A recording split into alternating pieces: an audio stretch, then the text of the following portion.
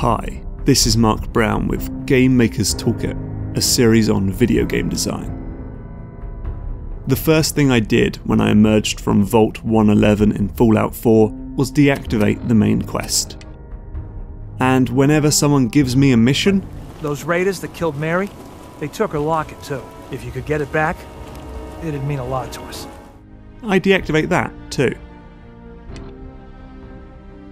I'm doing this slightly mad thing because I had just been playing The Witcher 3 and felt that the game's helpful hand-holding quest information, like the commands on the side of the screen, the marker on the minimap and the magic GPS trail to my next location, was kind of spoiling the experience. Like, take this chap with the funny hairdo. He's given me some directions to my next quest point and he says, "Know the small pond near the village? Path leads off from it. Follow that till you come across a lone rock. Walk around that, then to the woods. Find the old cart. You're there." Okay, got it. Pond, boulder, cart. I'm on it. But as soon as we leave the conversation, a dotted line appears on my minimap. So I follow it. I end up here, and I guess I have to find... a large stone near the pond. Ah, goddammit, Geralt, I was just about to say that. The quests in this game are often exciting and funny and thoughtful, but getting to them just has you blindly stumbling from waypoint to waypoint, not fully taking in this incredible world that CD Projekt Red has established. It's so hard to be truly immersed in a world like this when you spend most of your time operating in this artificial video game layer that sits on top of everything else. Games with non-linear levels and big open worlds didn't used to be like this. It's hard to believe there was once a time before floating arrows and mini-maps, but go back and play Deus Ex, and when Paul Denton says he has a map for you, he just means you now have an aerial photo in your notes, and you'll have to figure out where you are, where your objective is, and where to go by observing and investigating. Similarly, the maps in the original Thief were incomplete sketches covered in doodles and notes. And then there's Morrowind. You've got a map, but it only shows you places you've been, so if you need to get somewhere new, you need to ask someone for directions, or consult your journal, or look at a signpost. You actually have to be a part of the world and become immersed in the landscape. Instead of simply following a trail of breadcrumbs, you make your own way through Vardenfell, and often end up finding secrets and surprises along the way. A few games are still carrying that torch. Science-based survival sim Miasmata, for example, offers you a map which is pieced together from places you've been and scraps of paper you find, but it refuses to show you your current position unless you get to a good vantage point and triangulate your location by pointing to two known structures, or weenies if you watched the previous episode.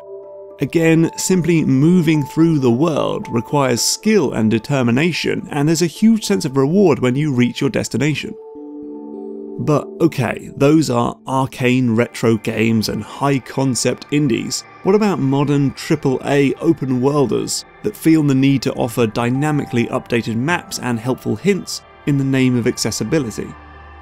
Well, how about more optional quests that shun such navigational aids and encourage devoted players to really engage with the world, like the treasure maps you find in games like Red Dead Redemption, Skyrim, and Assassin's Creed Black Flag.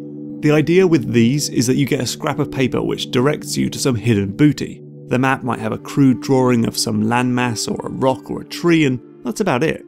You then need to scour the landscape and find the real-world equivalent of this drawing. You're left to figure it out yourself with no hints, no map markers, no hand-holding. They're fun because they encourage you to really study and explore the game's world. And they also have a nice byproduct in that they delay the gratification of getting a reward, like finding keys to open lockers in Yakuza, or hitting goddess stones to unlock goddess chests in Skyward Sword. Putting an extra step in before finding a reward makes it all the more sweeter. Anyway, I always cherish these scraps of paper in games because they give me a chance to slow down, take in the environment, and figure things out for myself. The other way to encourage proper exploration is with small scavenger hunts that don't actually count as quests. Sometimes they're called hidden quests or unlisted quests by the fans. One of my most memorable moments in Fallout 3 took place in the Anchorage Memorial Museum. I hacked into this computer and found a note about a hidden stash behind a busted storage door near the service entrance. I just needed to find a floor safe in the clinic, which is this room. How do I know it's the clinic? Well, it says clinic on the door, which is a pretty big giveaway, but also there's an operating table, and x-rays on the wall, and a changing screen, and a scalpel in the locker. You can see how playing in this fashion encourages you to read the world in a very different but more organic way. Anyway, inside the safe is a component which lets me open the door, and behind that door is some goodies, a key and a note pointing me to a refrigerator, which I find and open to get my prize, a big load of bottle caps and a recipe for Mirelurk cakes? Well, turns out the recipe is just an Easter egg, an inside joke at Bethesda, but I didn't care. The real reward was the chance to engage my brain, to study the surroundings, and to follow clues instead of breadcrumbs.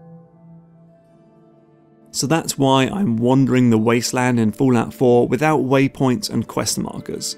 I want to be led by my own curiosity and not by a compass. I want to find interesting notes and follow scavenger hunts, but using my own powers of investigation. I want to see some interesting building over the horizon and just go see what fun treasures or stories can be found inside. And when I find a note that says, "Found the mayor in the tub last night. Locked the door before the missus found him." I want to find the right room by finding a sign like this instead of just following a waypoint. I'm not exactly making much meaningful progress in the game, mind you. I've been playing Fallout 4 for around 10 hours and finished exactly 2 quests. The game simply isn't designed to be played this way. Like how you can also turn off all the quest helpers in The Witcher 3, but then some guy will say, "The patrol has been lost, somewhere along the south shore of Lake Windhammer." And you soon realise there are no signposts and no place names on your map, and you can't ask for directions. So you try and find it yourself, and you end up in a bandit camp, and you run away, and oh god, is that a bear? This has gone very wrong indeed. But I am having fun. Perhaps in an ideal world, games like this would be perfectly playable without map markers, but you could turn them on if you get really lost, or you just want to make some fast progress. But for now at least, it would be cool to see a few more optional missions in games that don't show up on your map or your quest log, and let you take a moment to really soak the world in, to get around through observation and investigation and not blind subservience to that little dotted line. Hi guys, it's Mark here. Thank you so much for watching the episode. If you enjoyed it, please leave a comment, like the video, subscribe to the channel, or consider pitching in via Patreon. This month, my supporters not only helped fund the episode, but helped with suggestions and ideas for this very episode. If you want to get involved and literally make the show happen, then please head over to patreon.com.